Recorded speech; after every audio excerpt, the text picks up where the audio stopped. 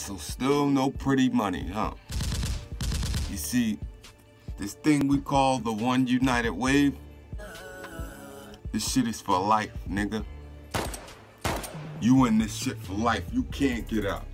So, I don't know what you got going on. Not answering niggas on Twitter. You gotta get back in the field. And you're not qualified, dog. Now, I don't know if his page was like, it's like he put his page on private. I don't know. Because it's not deleted. It still comes up, but I just don't know. And then John Real all of a sudden comes back. I don't know, man. And Pretty Money's gone. Now, he'll pop up on the show here and there. I shoot the question in the chat like, yo, what happened to your page? No response. I asked other Wave members. No response. Where you at, little nigga?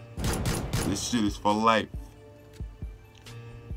Get Pretty Money to me.